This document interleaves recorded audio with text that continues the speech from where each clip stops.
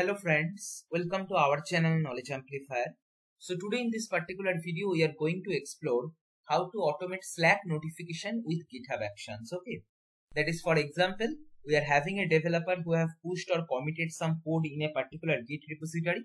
We want to write such GitHub action using which in a YML file we can configure that in which channel we should be sending the notification, and as soon as this kind of event occurs in Git repository, automatically using GitHub action in that particular Slack channel, the notification should go that code is pushed in this particular repo or committed in this repo. Like that notification functionality we want to implement using Slack and GitHub action.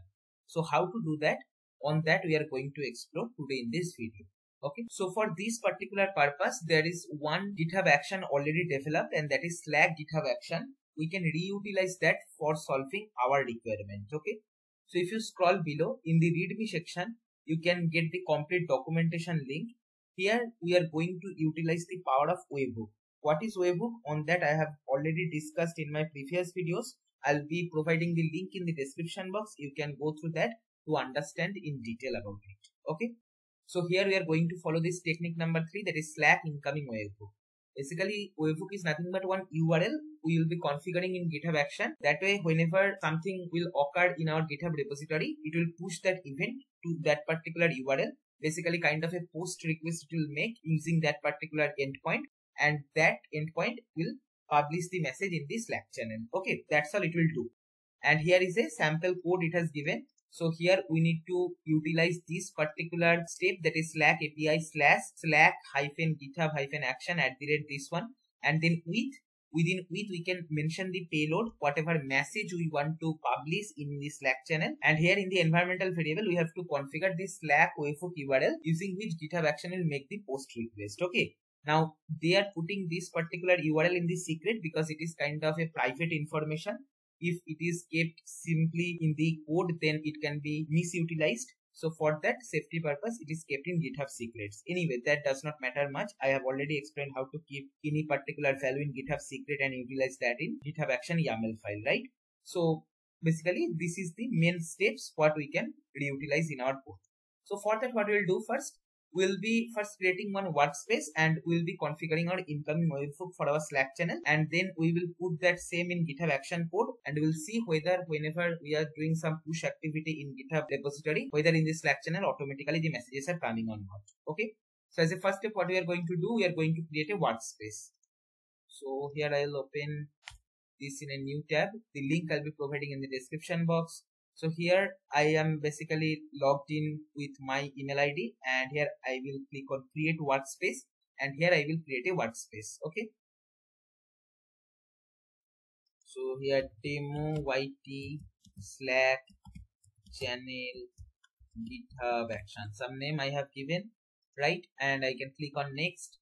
Profile photo as of now, let it be next, and here I can skip this particular step as of now, and here it is asking what's your team working on right now. So here I can write GitHub action testing, something like that, and I can click on next. And with this our workspace is ready, right? Now here if you see GitHub action testing, random, general, these kind of channels are getting created. Now what we need to do, we need to make sure that in this particular channel the webhook should be configured, using which we can publish messages in these kind of channels, right? So for configuring webhook, we can use this particular URL. So let me first save my workspace name, and I will go to this URL for creating webhook. Okay, so here I can create a new app first, and from scratch I can choose app name demo YT Git action. This is one. And the workspace, just now what I created, that one I'll be choosing, that is basically this particular one, and I'll create this app. Okay, so as soon as we have created the app, here you will be getting an option of incoming webhook. Okay, click on that, and here I need to activate this one, and here you will be getting an option to add new webhook to the workspace. So I will click on add, and here channel, in which channel the webhook should publish the message, that we need to configure. So here let's consider that in this particular channel only we want to publish the webhook messages. Okay, so here I can choose GitHub action testing, this particular one, and I can click on allow. right? So now it is ready with respect to configuration, and here you are getting your webhook URL. I can copy that from here also, not a problem. And now let's go to our GitHub Action. All we can do is in the Slack webhook URL, we can paste the URL link, whatever just now we have created, okay? And let me go through the code. So first, the workflow name, Slack GitHub Action.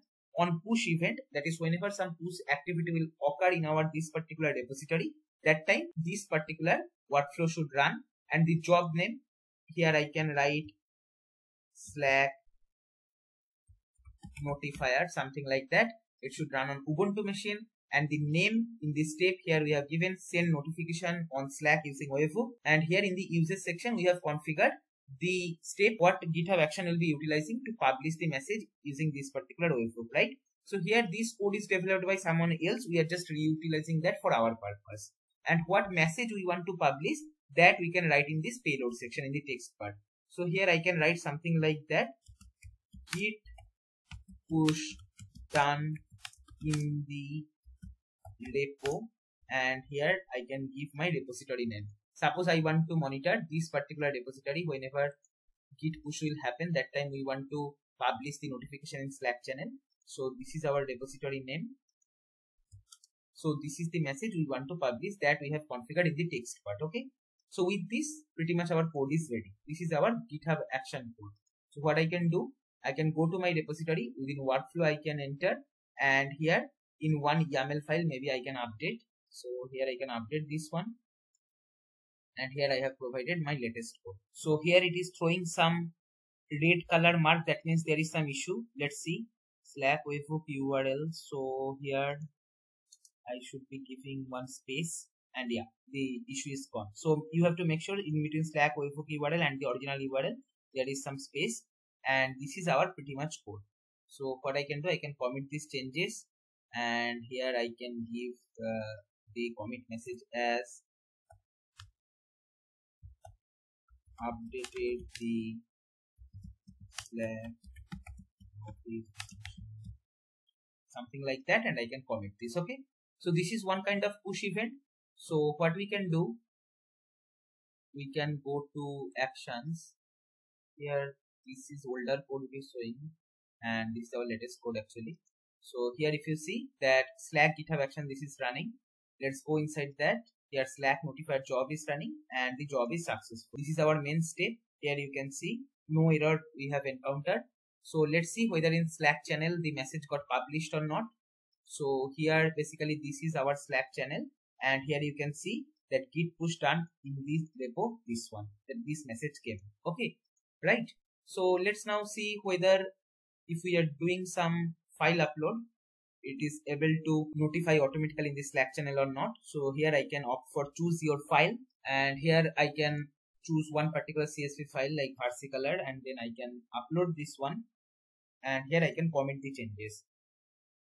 As soon as we are doing commit, it is kind of a push activity. So here automatically our GitHub Action should start. Here if you see that our job is started, and here it is basically currently in this step to send notification, and it is done. Let's go back to our Slack channel.